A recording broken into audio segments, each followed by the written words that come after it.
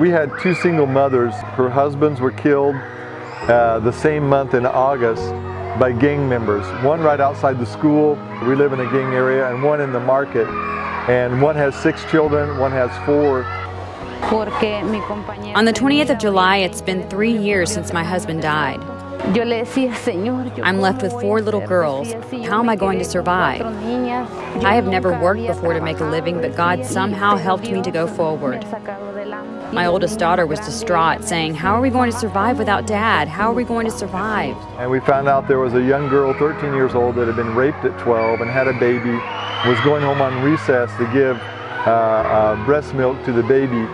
And when I went to their home, they were living in horrid conditions in a small black plastic shack, and everybody was sick. They didn't have any food. And I felt like God said, this is your mission. Reach out to them. It's not about the whole community, it's about one by one. I really believe to be religious, I have to help the orphans and the widows, as it says in the book of James. So we started helping them. We'd take them food baskets. I paid their water bill. I tried to do things that would lift them up.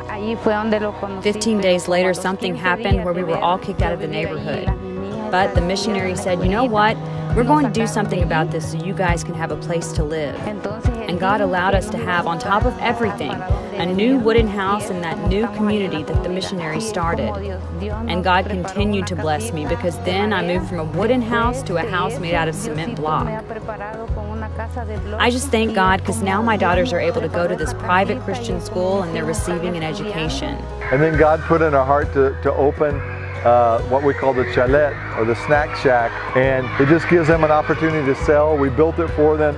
We gave them the stuff to start with, and now they're both making an income of about $200 a month, which they can buy food for their children, they can pay their water bill. We sell fruit, we sell pupusas. Those are the 2 things we sell. The fruit for the kids is a very typical national Salvadorian dish, and that helps us a lot. Our sales produce enough to provide us with a salary as well. Maria said, "You know what, when the bread man comes by in the afternoon, used to I couldn't even buy my daughters anything. Now we can have bread and coffee like we like to have." It's been a life changer for us. And we've kept them out of prostitution. We've kept them from looking for a man to fulfill their needs. God's fulfilling their needs now. I feel like these last 3 years, they have been 3 years of pure blessing with my little job that I have here.